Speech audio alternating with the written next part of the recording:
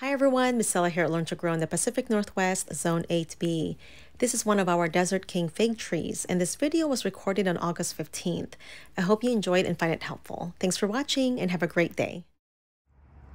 We rely on the breba or early crop since we live in a mild climate here in the Pacific Northwest, and our summer isn't that long. I think I see some that are ripe. Figs are ready to be picked when they are soft to touch. Drooping, sometimes the skin will crack and the skin will change color depending on variety. This one is Desert King. The skin changes from a dark green to a light green, greenish yellow.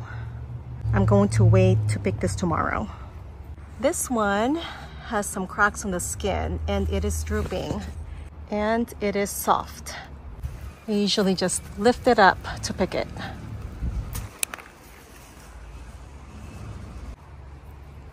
Perfect. This one is still firm.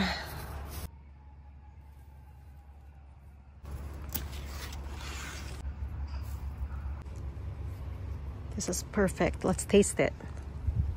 Absolutely delicious. Melon, berry flavor. Look how juicy that is. This is probably our favorite, but we also love the Peter's honey fig. Here are more breba crops. These are the ones that overwinter on last year's growth. The main crop emerges from the current season's growth. The main crop does not ripen here in the Pacific Northwest because we don't have the fig wasp. Here is an embryonic fig or baby fig that emerged on the current season's growth, which will overwinter, and this is going to be our breba crop next summer. I just saw another one right here. We have a few more to harvest. This fig tree is growing in a 40-gallon container, but I plan on transplanting this tree in the ground, and I think it will do much better. It was soft, but there's still sap, so that's not going to be that sweet. I also harvested some fall gold raspberries.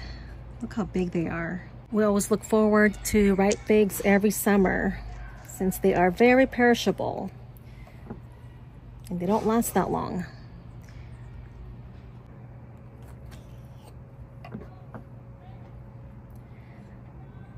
This one seems to be more ripe. It looks juicier. It's beautiful. Going to take these inside to share. Are you guys growing figs too? Let me know in the comments.